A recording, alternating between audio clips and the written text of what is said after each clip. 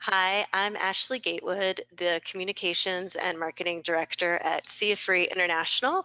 And today I am talking to Nigel Harris, AM, FFIA, and CFRE. He's currently in Queensland, Australia. And Nigel is the Managing Director of Nigel Harris and Associates. So thanks, Nigel, for chatting with me today. Thanks, Ashley. It's good to be with you. And so we're on this call for this very esteemed occasion because this year, 2023, Nigel celebrates 30 years as a CFRE. And not only that, but he is currently the person in Australia who has held the CFRE the longest. So that's quite a distinction. It is, isn't it? It's Congratulations.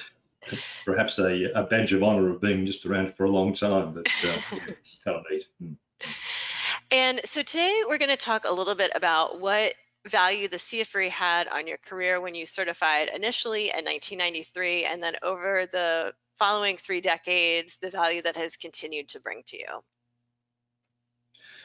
So when I first attained my CFRE 30 years ago, I'd been working in fundraising practice for 9 years prior to that. And certainly early on in my career, it occurred to me that just saying that I knew things, in fact, even more than that, perhaps testing myself that I actually knew what I was doing, wasn't enough to give me the confidence and others the confidence that I could actually do my job in the best way possible. So from early on, I identified there was a need to learn, and certainly I took opportunities in terms of continuing professional development to do that. I undertook further tertiary studies early into my fundraising career. I went back to tertiary study after having left that not long after leaving school, and took on qualifications in public relations and then marketing. But the thing that was really the gap for me was the independent or objective evidence that I actually knew what I was talking about in fundraising practice, and the self-challenge that in fact confirmed that I did, that I had a body of knowledge that was applicable.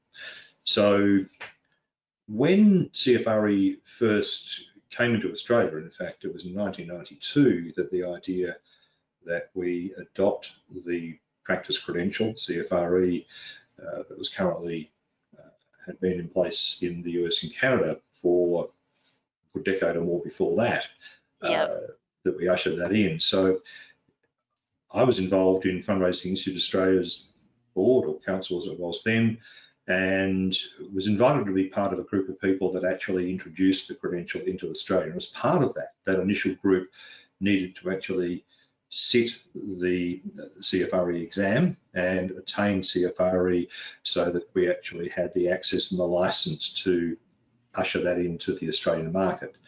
And that was something we did in the January of 1993, and in the February of 93, found out we passed our CFRE, attained CFRE, and I've been a CFRE ever since. So, but it was very much this question of how I actually, I guess, validated is the right word to use, really gave some substance.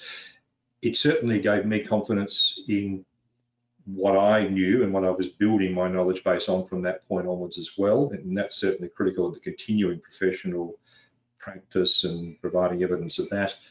I think certainly the value to prospective employers, for those that understood that, was an important component of both advocating for yourself in terms of your practice competencies, but perhaps bringing a sense of differentiated offer as well from an evidence-based perspective around fundraising practice. And that makes sense. A lot of people want to be sure that they have the skills that they think they have, and the best way to do that is to measure that through an exam and study. And onto our second question, why do you feel that it is important for fundraising professionals in Australia to hold a globally recognized credential, not a credential that's specifically Australian? There are a couple of reasons there, I think. Actually, I think the challenge in the fundraising marketplace, and certainly in Australia and probably regionally, is that, and this is true 30 years ago, and I still think it is true, that we really don't have the scale to be able to invest in and adopt a credential that is bespoke to Australia. So rather than reinvent that wheel, moving to a broader marketplace, US, Canada as a basis, made a lot of sense then, and it still makes a lot of sense now. I think the fundamental tenets of professional fundraising practice, in my observation, are the same at an international level. So we really don't deviate a lot from each other. Yes, there are applied elements of practice that are specific in different geographical domains and even in subsets of those geographical domains, but the core tenets of practice, in my experience and observation, don't really vary that significantly. I think the other challenge is that, well, certainly in an Australian context, we really don't have the body of literature that's available that is, again, unique to Australia. In fact, really, we have none in frank assessment. Certainly, we've got a burgeoning body of research that's here and that complements international research. But once again, we turn to literature that comes out of US, Canada, UK in the main, and so it makes sense that any practice assessment would come from that same source as well. I think the other question that has certainly been apparent in the 40 years I've been in the sector now is that fundraising as a practice is very different from what we often imagine fundraising to be. So from outside looking in, we perhaps see things that we may believe to be so, but actually from inside looking out, it's a very different practice and informed by a lot of different knowledge sets. But that aside, because of that vagary around understanding of what fundraising practice is, because of what I'll call inconsistent pathways to fundraising practice, that is, you can pretty well wake up one morning and decide to be a fundraiser. There's a sector that still is heavily focused around making things up, and I say that quite bluntly. We can be very prone to creating whatever narrative we want around fundraising practice, and that sort of becomes our truth. So the role a practice credential plays in grounding practice knowledge on independently presented and assessed evidence in literature informed by research is absolutely critical.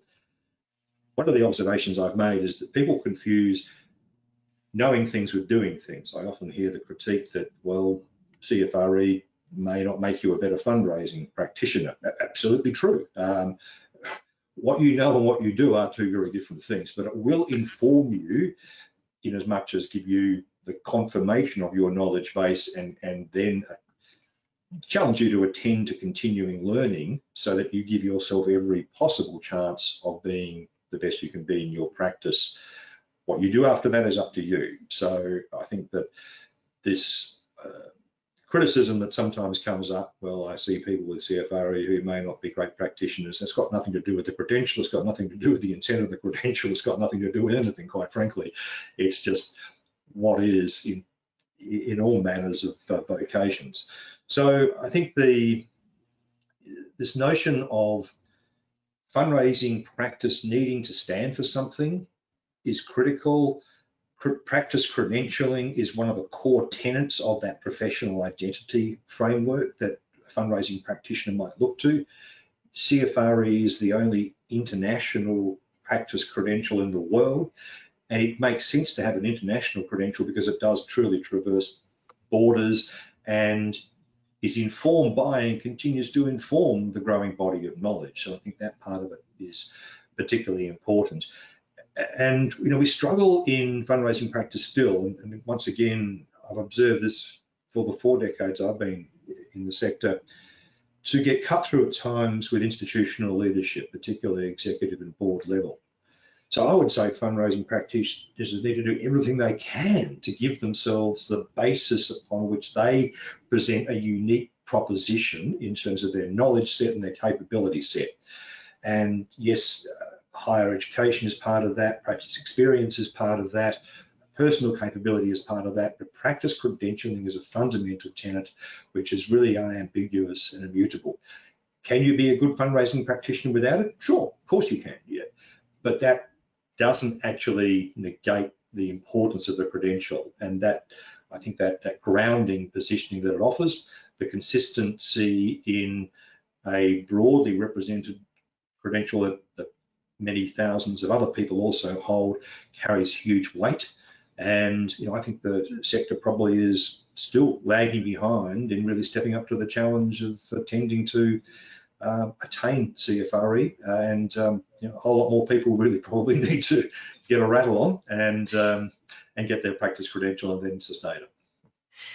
Yeah, and you make some very good points. And I think when I think of Australians, I think of how international Australians are, in that so many have lived in the UK Mhm. or have family in New Zealand, or, have spent time in Canada extensively, or whatever that might be.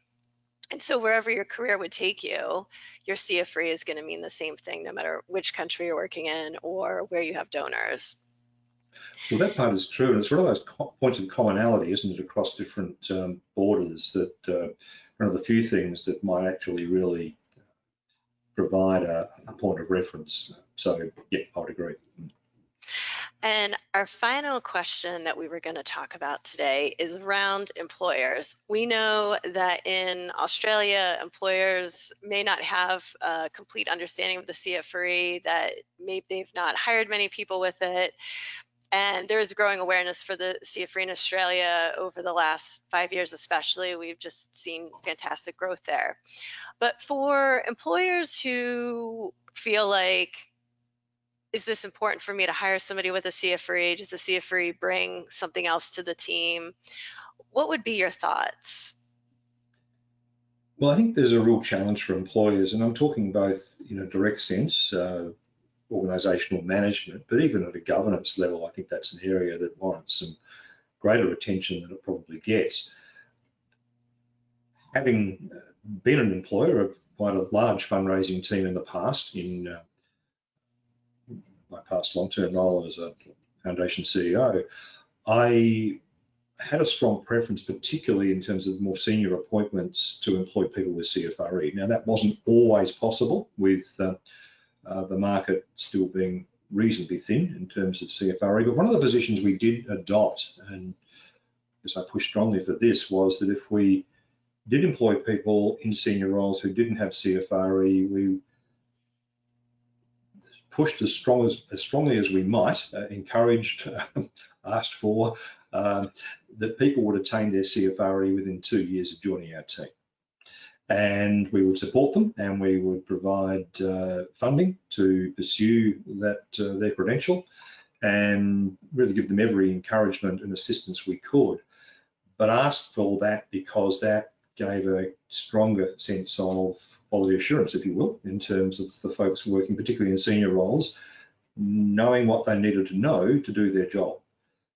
It wasn't something that we were successful with everyone, and ultimately recognising that's a choice you make, but certainly with many. And that also trickled down into the broader team. So it's probably not coincidental that in the team that I actually ultimately had responsibility for and leading, there was a significant representation of folks that attained their CFRE and still maintain that in different organisations they work in now.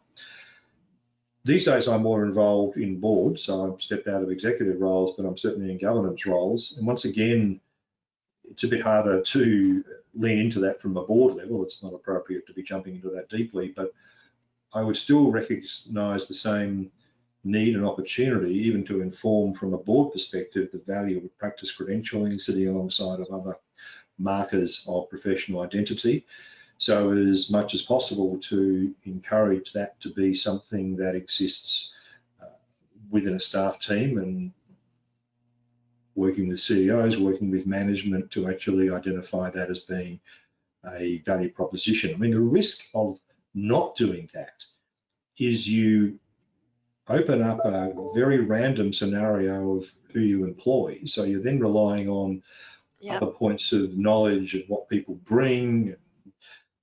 The fact that there are no formal education pathways in fundraising practice is another point that potentially weakens that proposition. So you're not only looking at folk that may have not underpinned their knowledge in an education pathway, they're also not affirming that through a practice credential. So there's a lot of fluidity, if you will, in terms of what that practice base might be informed with. And I actually think that creates material risk for any organisation. So anyone in a governance role should actually be concerned about the risk that's presented in not having the evidenced capability from a staff leadership perspective. And I think that is true too from a senior executive position. So, I think perhaps there's a really strong argument for institutional leadership at both board and executive level to lean into this question a lot more heavily than they probably do and be clear about who they're employing. They wouldn't take that same risk in a financial position. If you didn't, I don't see too many organisations employing anyone to be a CFO. They'll look for evidence of qualifications and practice credentials in that domain. Exactly. So why on earth would you not do that in a fundraising context as well? Yeah, and we hear people say that you wouldn't hire an accountant who wasn't qualified, and yet you have fundraisers who potentially are dealing with millions of dollars, talking to donors that are high net worth, that are building corporate sponsorships, but they may not have proven any fundraising based knowledge at all.